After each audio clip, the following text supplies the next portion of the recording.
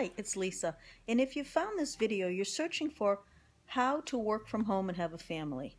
Well, that's a really good question. It's one that I can help you with because I've always done that. I've been home for 32 years, raised two sons, and now I'm still home because I love it, and I'm taking care of my parents. So I have a lot of tips that I can offer to you, and I would say, if you've found this video, if you're searching, you're either struggling or you're wondering, or can I do it? Well, number one, yes, you can do it, and feel inspired knowing that while I had two children, raising two children, I had a business, I was caring for an infant, I had a dog, I had a husband. So you know what? It can be done.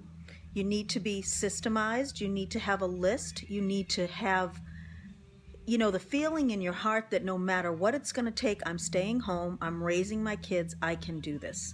So I would just want to tell you that, don't give up.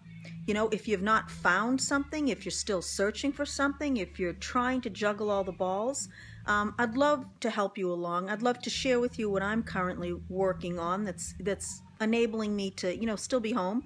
It's part-time. It's got a product that everybody wants, everybody needs. So check it out.